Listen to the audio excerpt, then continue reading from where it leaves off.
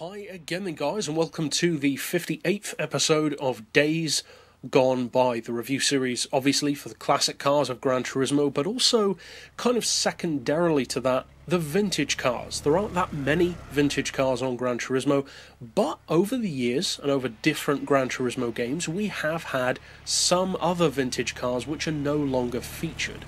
And thanks to a suggestion on the channel recently, which I'm very grateful for, we can now record PS2 content and have it fill the screen, which was my main pet peeve that I could not do up until this point. And so, thanks to Willem HE here on YouTube, we are now also going to be featuring PS2 content on the channel, and also PlayStation 1 content as well. And this is the first of such, a Gran Turismo 4 video featuring, obviously, the Ford Model T. Now this is a car which I miss, to be honest, from Gran Turismo's past. It's a car which many players, even of Gran Turismo 4, still have never actually driven, because it's a car that you have to get gold on every single special license event to unlock. And obviously when you unlock the car, it's not going to beat everything else in the game. It can barely even beat anything else in the game. It can beat some, and some of the cars which it is quicker than on Gran Turismo 4 in the vintage category are going to be featured in this series as well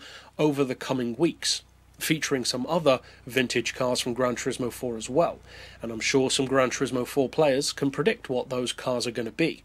Now this particular vehicle is actually the fastest of the vintage cars which are no longer featured on Gran Turismo, because of course we do have the primary vintage performance car in the way of the Audi V16 Streamliner. That of course is still featured, and it's still one of the quickest cars on Gran Turismo. As far as vintage cars which are no longer featured, on the other hand, this one is the quickest.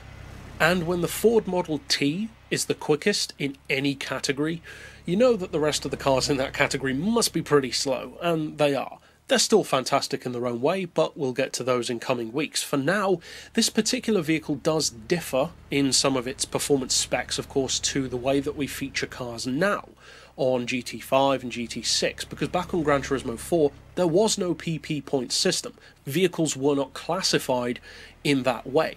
Now if this car did have a PP level, based on its performance, based on the power, that kind of thing, I think that this car might have a PP level of around 200, maybe 250 at best, because the performance is not as bad as you might think. It's got a 2.8 litre straight 4 engine, it's basically a 2.9 if you round it up, and it's putting out 20 horsepower, which of course isn't mind-blowing, but isn't actually bad, considering this car is from 1915. Now the vehicle of course does not have a price tag, because as I said, you can only unlock it, and incidentally that is actually something which I miss from older Gran Turismo games. You used to have to unlock certain vehicles, and you could not buy some of them, whereas now you can literally buy any car on Gran Turismo 6. You don't have to unlock anything. You can win cars, but you don't have to. If you can afford it, you can buy any of them.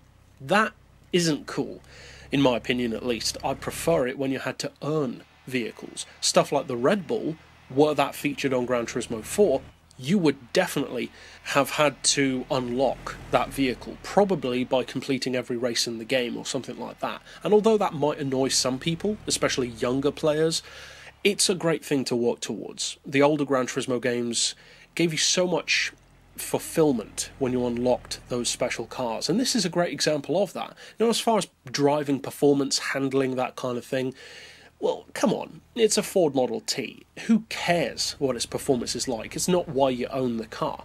Of course it's slow. Of course it takes over 15 minutes to do a lap of the Nürburgring Ring, which, if you think about it, actually isn't that bad. But the more important thing about the car isn't how fast it is, it's just the fun of owning it.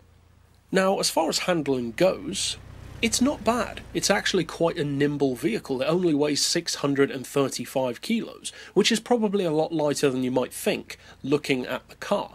Now, with such a low curb weight, the fact that it has low power, and even the horsepower per tonne is not that great, 31.5 horsepower per tonne is nothing to write home about, but the performance doesn't feel that bad. Of course it's slow, but it's still fun. Through corners you can get the tail out, you can even drift the car, kind of, if you want to. And the fact that the tyres are so skinny means that grip is easy to lose, which also aids in that kind of tail-happy vibe which the car has. Now, the performance isn't really high enough to justify drifting the car, but you could give it a go if you wanted to.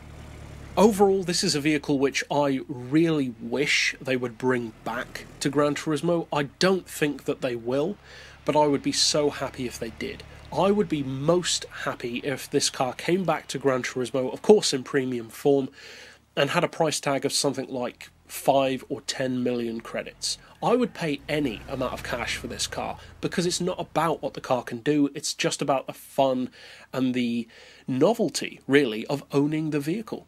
So it's definitely worth checking out Gran Turismo for some of these forgotten cars, and that's it for this review episode overall. So I'll see you guys next time, and as always, thanks for watching.